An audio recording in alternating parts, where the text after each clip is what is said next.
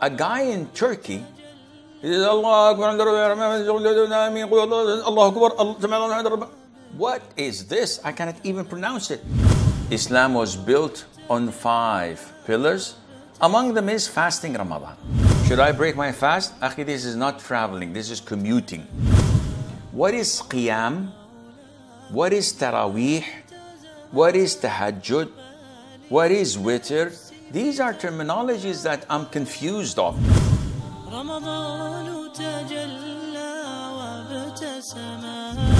Akhi, come on. Breakfast, okay. Lunch, tomorrow, no, what else?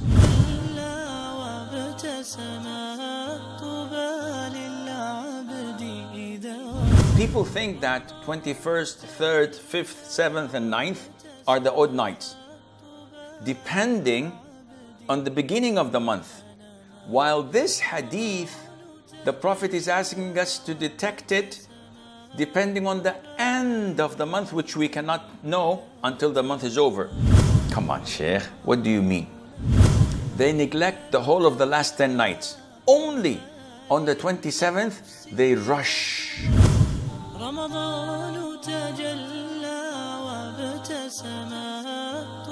Neither the Prophet had done it, ﷺ, nor the companions, may Allah be pleased with them, nor the tabi'een. One would say, okay, they didn't do it, so what's wrong in us doing it?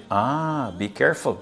The Prophet said, ﷺ, whoever innovates in our religion what's not part of it, it is rejected. So all what you will do, it will be rejected and thrown back into your face.